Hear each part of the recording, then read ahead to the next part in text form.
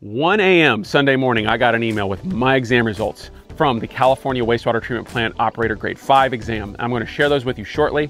I'm also going to share away a more thoughtful takeaway than I did Friday. I did a live stream Friday and I gave a hot take of my, my thoughts coming right out of that exam. I've since actually unlisted that video and I'll explain why when I get to that segment of this video.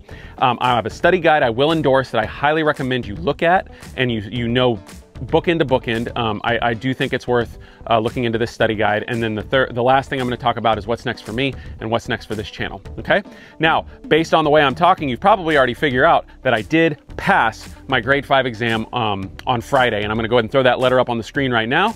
And there it is. And you'll see there's something blacked out. That's my home address. I don't want that on the internet. But you can, if you read it, you can see I clearly passed on the 19th. Now, if you think I'm some wonderful operator that knows everything, it's not the case. I do know my stuff, but I actually was stumped on several questions on this test. And I'm gonna actually link at the end of this video to another video I did, which was my top test exam taking tips. And there were some questions on this exam that stumped me. And I didn't know the answer, but I deployed my standardized testing, multiple choice test strategies. And when I bookmarked those in my brain, the ones I was unsure of, and when I got home, I looked them up and I got most of them right because of these exam taking strategies. I had a colleague not too long ago remind me that test taking is a skill, okay? And this is gonna kind of segue into my thoughtful take on the exam. So on Friday, I did this live stream and it was a real hot take. My adrenaline was probably still rushing and all that stuff. And the video quality was crappy. I didn't present it in the most professional way possible. I'm not a very professional person to begin with in terms of I'm kind of rough around the edges, say what I think. It was even more so on that. And, I do still think I was vague enough where the water boards wouldn't take issue with the things I was saying. I've been in some trainings that they got a lot more specific than that. And so I just, but what I don't want is any, sense of impropriety out there, like I'm giving away anything. So I just went ahead and unlisted it and said, I can be vague enough on this video and give a more thoughtful response to the grade 5 and maybe not be shooting from the hip so much and, just kind of saying whatever comes to my mind, which is, something that happens to me. So I got to be a little bit more careful and responsible, especially on something like YouTube.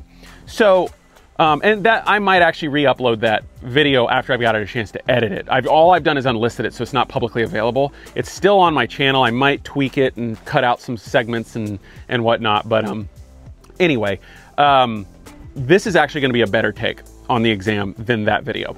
So in essence, I sat for my exam. I get test anxiety. And by the way, this isn't the last video in the series. I'm going to do another video on study fatigue and test anxiety. And if that's something you want to be notified about when it comes your way, please hit the subscribe button and subscribe to the channel. And if there's anything in this video moving forward that you get anything out of, please also like the video and let me know that this is some content that you're actually appreciating.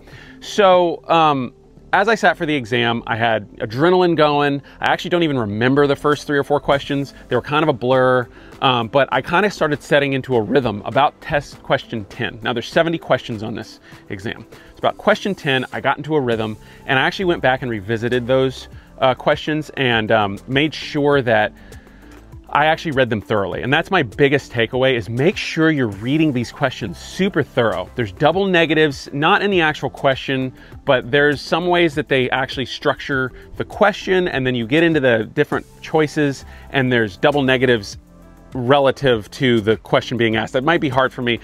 I have to be careful. There's confidentiality agreements about these tests. I got to be very cautious about what I say. But anyways, they kind of contradict each other if you're reading them straight up. Anyway, to my mind and how I read, that's kind of how it felt. So just be very cautious, move through methodically would be my advice. I would actually recommend, this was the same for the 4 as the 5, the grade 3 was my hardest math test. I have not experienced the difficulty of the grade 3 math on the 4 and the 5. Now this is very California specific, guys and gals, so if you're in a different state, I can't honestly speak to your certification requirements and what your tests are like, but the 4 and the 5, it just really felt like they were more interested in me understanding management of a plant, not disciplining employees and stuff, but literally the hands-on management of the plant, like a 30,000 foot view. And it just was really a lot more on the process control and when things aren't working right, and like making sure I totally understand the larger organism, even getting out into the collection system, just kind of getting a great broad overview, okay? And so the math, when I got to that, I was like, what? Like, I was so prepared for these super complicated, ridiculous math problems. And the very first one, I had to reread several times to make sure I was, am I reading this right? This seems like a grade 2 math problem. So I guess my point is, I wouldn't get wrapped around the axle on math prep. Everybody really, if you pass the math, you pass the test. If you pass the math, you pass the test. I'm gonna disagree with you on that, on the 4 and the 5. I actually think your emphasis needs to be on the things that they tell you to study and the expected range of knowledge. And I'll link to that document in the description. There's a whole list. Now, everything on that list, I didn't encounter every single thing on that list. But everything I encountered on my test was on that list, okay? And so as you can see, if you watch my live stream on Friday, you can see I'm being incredibly way more vague than I was on that, just because I'm just trying to be conscientious and responsible with what I share, okay? Especially on social media forum. Now, getting to study guides. What will I recommend you study? And it is the Wastewater Technology Trainers Grades 4 and 5 Study Guide. Now, I had the Viridian and I had the Wastewater Technology Trainers. You know, and I think this is another reason I pulled that video down, is we were talking about some stuff in it, and if you watch the channel, if you watch that live stream, you know what I'm talking about. And I feel like I was a little harsh on Eric Wahlberg, not because of any of his information, but because of anyway, I'm not gonna get into it. I'll leave you in suspense as to why I felt like I was a little harsh. The thing about it is, somebody asked me on the chat if I felt like it prepared me for the exam, and it did. And so I wanna just kind of come back and circle back to it. We were really focusing on the practice test in the back of the book, but I really left out all of the great information before that practice test. And there were things in there that clarified really well, like what it was I was trying to actually, my brain works in, it's not enough for me to know just that it happens, I need to know the why that it happens. And he broke down some really great nuts and bolts information that helped me actually understand the material. And that's a huge takeaway. Going into the grade 4 and 5, you cannot take these tests with a broad and shallow understanding. You need a broad and deep understanding, okay? You need to understand everything about it. So I did this comparison on my live stream. The grades 1 and 2 are a broad, like maybe here, and shallow understanding. This is kind of an entry level thing.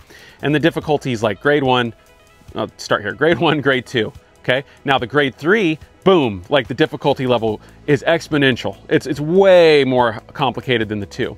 And you've broadened out, and there's a couple key items that you're deep on, okay? The grade 4 and 5, so let's say that's the 3, the 4 and 5 are here, and they're at the same level, okay? So here's the 3, here's the 4, here's the 5. They're kind of the same, all right? And you're now super broad and super deep. You need to have deep understanding of everything.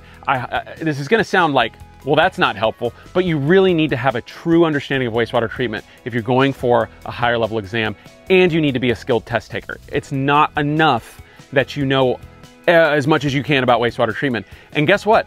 I apparently don't know everything about wastewater treatment, because there were some questions on there that I wasn't ready for. I don't deal with them. It wasn't process control. I won't get into it, but it was just like, oh, okay. And I do feel like if you're gonna study anything off the material I have seen for your 4 and 5, I think you should get the Wastewater Technology Trainer Manual at the minimum, and just understand book end to book end that manual, okay? So that's my formal recommendation, that you go do that, and also watch my channel. So lastly, I'm going to talk about what's next for me. I'm going to restructure how I'm doing my live streams. Coming out of this exam, it gave me a good chance to kind of be thoughtful over the weekend and think what's next for me. I'm going to start doing these live streams every month, but it's not just going to be a Q&A on it. Oh, I've just been letting you guys come to me with questions, and what I actually am going to do is I'm going to come to you with questions, and they're going to be like flashcard style questions. I'm going to have math questions and multiple choice questions. I'm going to maybe work something out live math wise, or I'm going to I'll have a grade 1 question, a grade 2 question, a grade 3, 4, and 5, and we'll do a multiple choice, and we'll see the different ways that test questions can be brought to you so that you can study, and we can do it in live, and then you can ask questions as we go through, and it can be more of a study prep and an exam prep sort of situation. And then the other thing that's going to happen on the channel is I'm going to be slowing down my uploads. I really want to focus on quality. I think I've mentioned this in the past. A past live stream actually, somebody actually asked how much sleep I was getting, and I was getting like 5 or 6 hours a night of sleep because of this breakneck speed of uploading, and it's been great, but I'm coming to a point where I'm starting to hit the wall, and I'd like to slow down, pull back. I've got a great library so far started.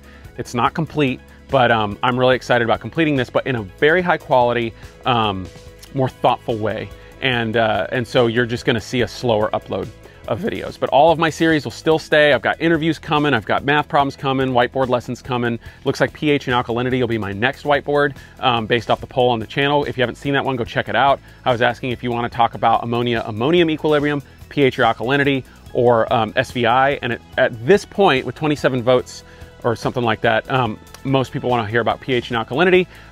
That poll is going to just be open until I decide to do the lesson here in the next couple weeks.